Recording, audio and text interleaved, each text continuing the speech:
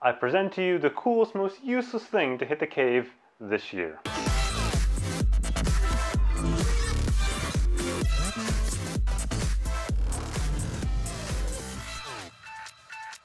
Hey folks, Ray from DCRainmaker.com here. I'm down in the cave today and I just got a box shipped from the US that I'm super excited about. So you know how like when you're going online, you're shopping, you're finding stuff, maybe you're on Amazon and you're poking around and you put something in your cart and leave it there, and then your wife, the girl, someone else finds it and looks at you and like just denies your purchase of that thing. That happens sort of a lot, and usually it's things that quite frankly I probably didn't need anyways, but had I been faster on the click, I probably could have got it, to the checkout process, and I wouldn't have got the rejection along the way. This time, I skipped the rejection part, so I got fast enough. I clicked buy and done, and before she even knew what happened, I got it. And so here is the coolest thing for the cave that I got that is completely and totally useless, but so useful at the same time. Ready? Here we go. Yes, folks, it's a stoplight. Not just any stoplight, it is the Yacker Tracker stoplight. What on earth is that, you may ask?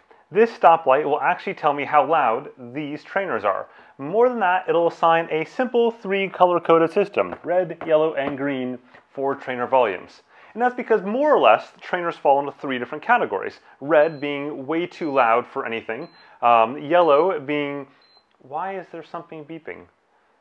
The treadmill want a part of this. Yellow being, that's okay, that's kind of the norm for treadmills or trainers, sorry, now it's going to get me all distracted. And then green being, that's really damn quiet.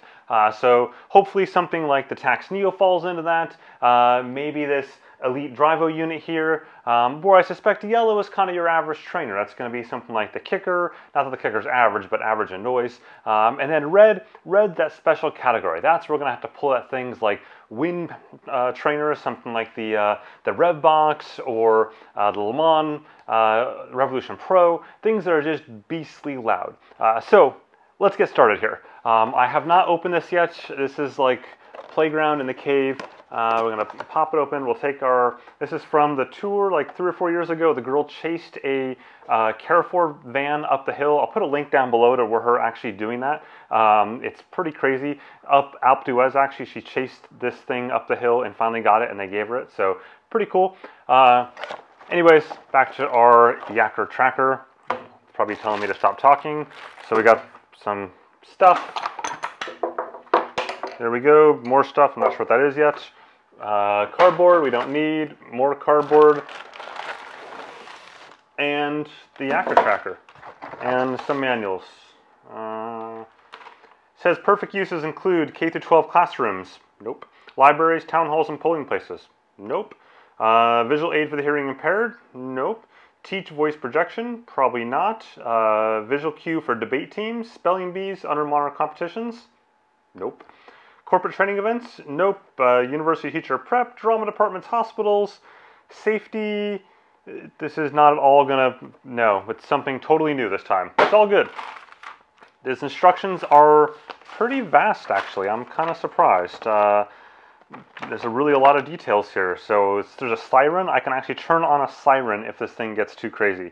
The noise gets too loud.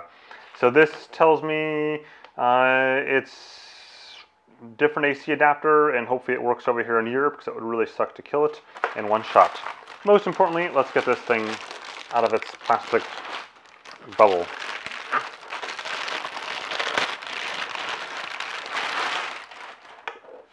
Does that not look beautiful or what? That is awesome. Okay, and 100 through 240. Sweet, we are good to go. Okay, so we got that there. I need to find a power doohickey to get this to there. So up to the pile of random crap. There we go.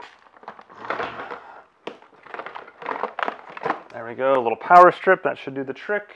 And I need an adapter because it's US based, so grab this. Oh, it's just adapter. There we go. So, going slightly out of the way here, I'll be back in 2 seconds. Got to find the other power cord thingy. Here we go. And that is there. Plugging this in, I now have a lot of crap plugged into this one power strip. And this Here we go, moment of truth. Plug this in. Where's the plug? Oh, there we go. Okay, power on.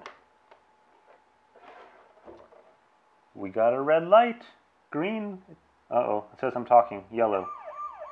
And that's too loud apparently. We're gonna need to fix that. So green, yellow, yellow, and that's again too loud. So we've got a decibel level here.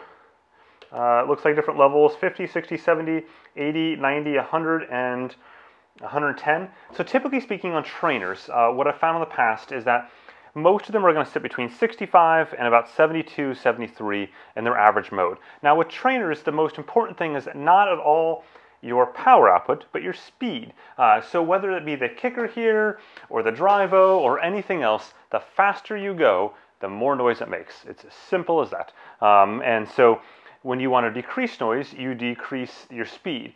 Now in erg mode, you don't actually have a reliance on speed. You can go ahead and just increase or decrease your power output as you see fit, and you can keep your gearing exactly the same, and the speed will stay the same. So if you're in erg mode, which means you're like setting a preset wattage, like 250 watts or 300 watts, you can go ahead and do that and just pick the slowest gear combination you have. So typically speaking, that's a small ring in the front and a small ring in the back, which is cross-chain, so you may want to tweak that slightly so you don't hear any chain noise, and that'll be the quietest thing you've got. Now this entire time, it's probably telling you that I'm yellow, which is great. Now if I go ahead and shout here, I hope to get the red. Maybe, no? There we go.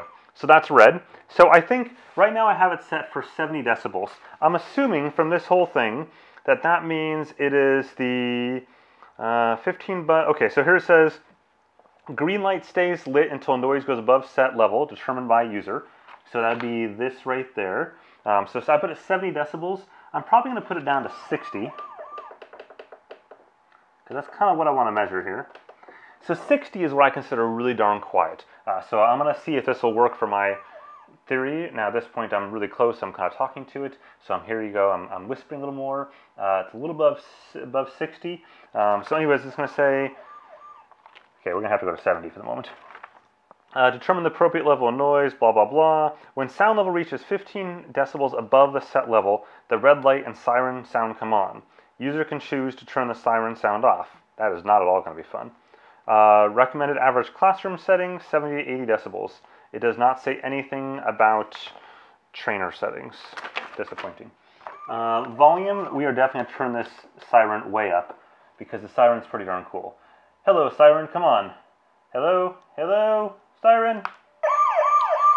Much, much better. Okay, so at this point, we are green. I'm going to turn this slightly so I can hear how this sounds. I'm going to start over here. I recognize this is slightly further away from this particular trainer, but that's all right. So I'm going to go ahead and get started. I'm not in cycling shoes. I don't really care. It's besides the point here. And I'm just going to go quiet, and we're going to listen to this, get a decent gearing.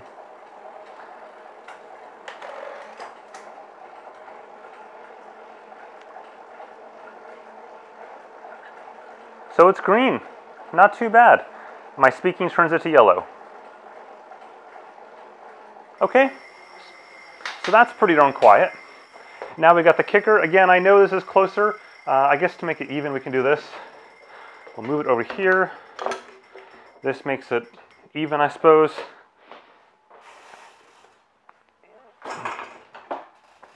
My bad. And here we go.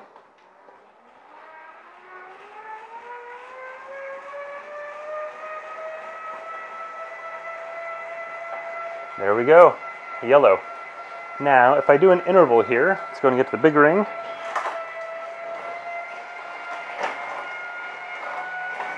Totally cross-chained right now.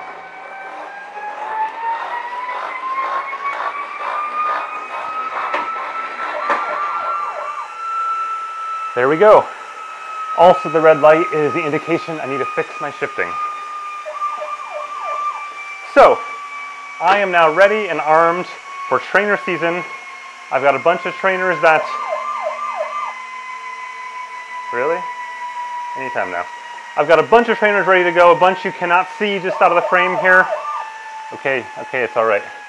So stay tuned on this channel. We got Eurobike coming up in about 2 weeks here, from August 28th-ish to beyond that. And that's why I expect a bunch of new trainers to be announced, including a bunch that are just right there. So it'll be good times. Again, thanks for watching. Go ahead and hit that subscribe button down below so you get those videos the second they launch. Have a good one.